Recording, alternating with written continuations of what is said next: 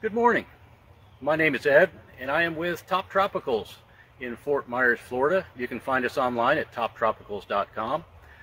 Here this morning, I want to show you a little bit how to tip a mango tree or to help shape the mango tree. Mangoes, being one of the most popular fruits in the world, everybody just goes and buys their mango tree, sticks it in the ground, and hopes they get mangoes. But it takes more than that. You actually have to do just a little bit of work. It's really simple. You have to tip the branches, and what I mean by tipping is cutting off the ends of the branches to help promote more branches to grow from that area. I typically will tip my trees when the branches reach about 20 inches in length, and I'm going to show you today how to do that. Very simple to do. We'll be right back. I'm going to move in on the tree a little bit for you and show you some of these branches as we tip them. And then later on I'll show you a tree in my yard that is a little bit older. This particular tree is a Valencia Pride mango.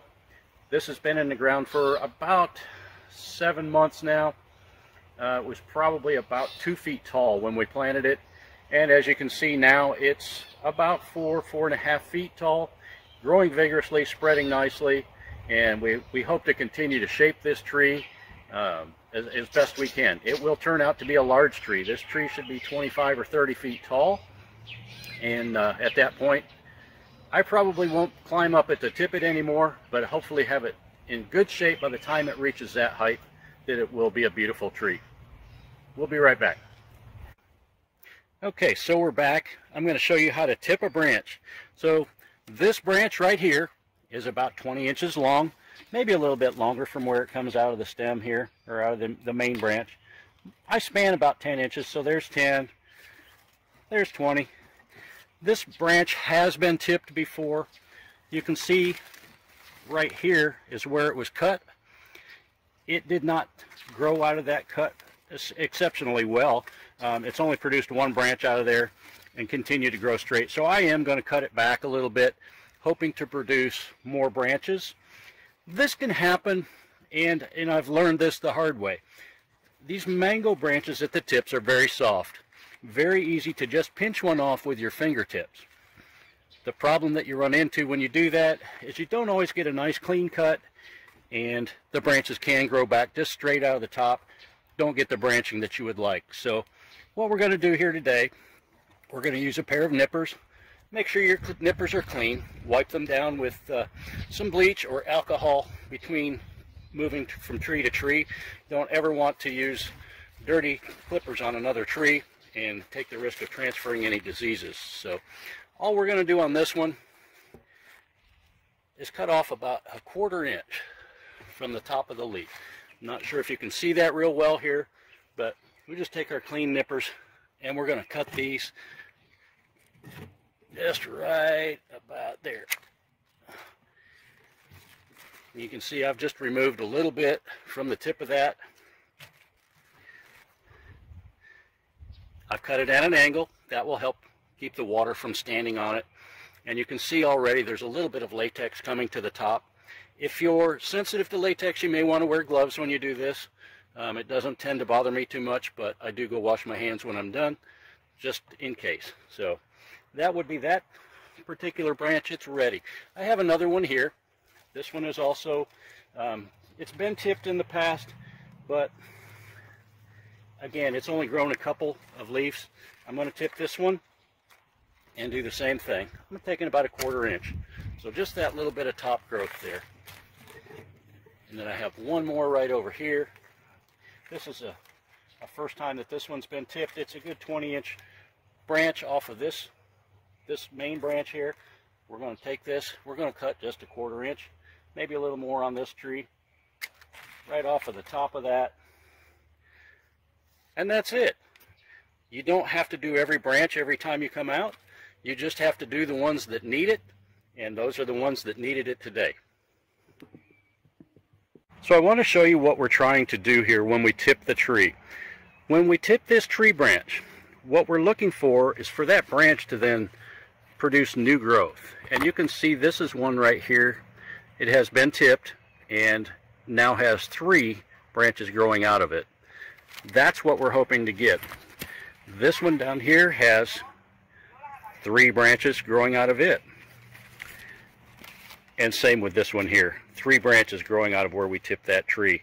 That is exactly what we want. If we can increase the number of branches growing out of our mango tree, gives us a much better chance of having not only a beautiful tree, but a tree that has more branch ends, has more opportunities for flowers to produce more mangoes. So this little tree, right now, like I said, he's about 4.5 feet tall, but growing very nicely, as you can see. Shaping up very nice, so I hope by the time this tree gets too big for me to reach comfortably on a ladder, that it has a nice shape and will be a very, very good mango producer. I wanted to show you too, we have marked our trees. We have a little orchard out here with about 50 trees, and you know, I have a hard enough time remembering the names of my grandchildren. I sure don't have time to memorize all my trees. So we have markers at the base of each of our trees to help me remember which tree it is when I come out here. These are painted on the top of a brick and then sealed. So just an idea for your little orchards if you plant them. Mark your trees so you don't forget what they are. Okay, we're back again. I wanted to show you another small mango tree we have on the property. This is a coconut cream mango. This is another dwarf, semi-dwarf variety, suitable for growing in containers. You can grow these right on your back patio.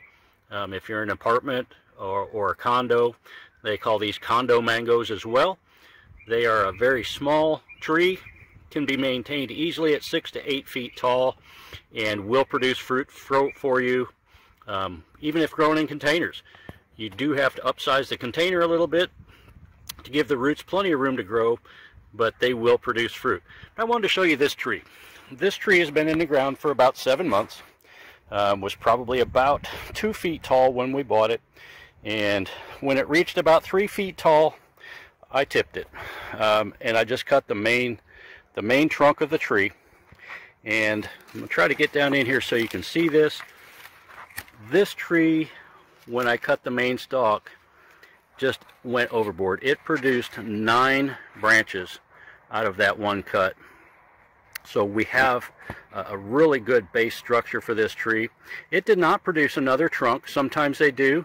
They'll produce shoots off to the side and still grow straight up. This one did not, but that's just fine. I've got 9 strong branches growing out of that one point there. Then we have continued to tip the tree when those branches reach 20 inches. So here is one of those that's been tipped. Now has 3 branches growing out of it. Here's another one that was tipped. This one actually has 5 branches growing out of it. This one over here only has 2. This one has 3. So you can see, you know, I've got a lot of tips already, branch tips on this little bitty tree. This tree right now is about 4 feet tall. I'm going to back up here a little bit to see if I can get a better shot of it. And you could see it's already starting to take on a nice shape. You know, you can only control so much. Mother Nature does what Mother Nature does, but this is going to be a beautiful tree. Can't wait to taste this one. Everybody says it's one of the better mangoes out there, so I'm really looking forward to it. So I wanted to bring you back into the yard and show you this mango tree. This is an orange sherbet mango.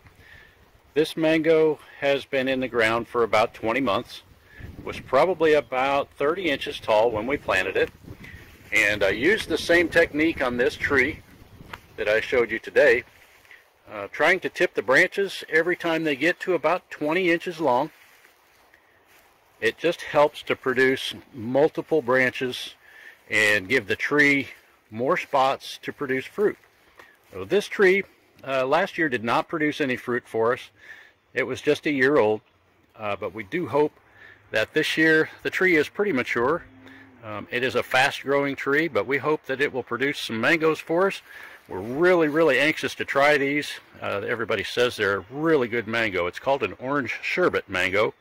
It is a vigorous growing tree, but it is also a semi-dwarf variety, so we should be able to keep this tree 6 to 8 feet tall and just about as wide. with a little bit of trimming. I won't do any major pruning this time of year. I'll wait till right after I harvest fruits to do major pruning and shaping. And I've probably done my last tipping on this tree for the year. We will just wait for it now. It looks like it's putting out one more little growth spurt here. We call that a flush, and then it'll slow down.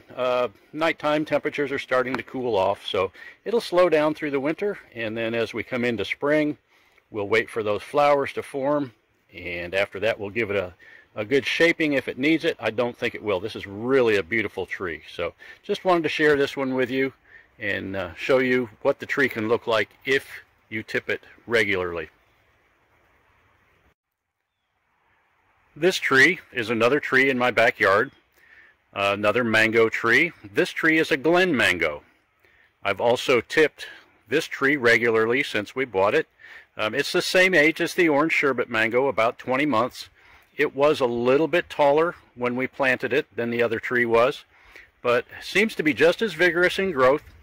But you can see that it has a little bit different growth pattern than the orange sherbet does.